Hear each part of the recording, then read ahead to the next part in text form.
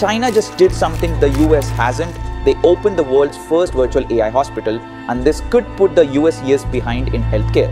Tsinghua University's AI Institute built a virtual AI hospital. Inside it, they have deployed 42 AI doctors across 21 specialties, from cardiology to neurology. And here's the wild part, these AI doctors have already handled 10,000 plus simulated cases with 93% accuracy according to the medtech world. Think of them like a second brain for every physician.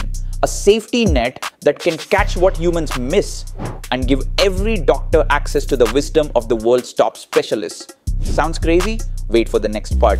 China's plan is to deploy these AI agents into hospitals across the country. And if a doctor is faced with a high-pressure, life or death case they've never seen before, they could simply ask the AI doctor for guidance.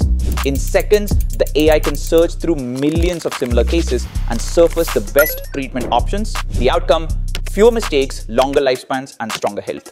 Future healthcare quality may no longer depend on geography, wealth, or access to specialists. It'll depend on who owns the massive networks of medical AI.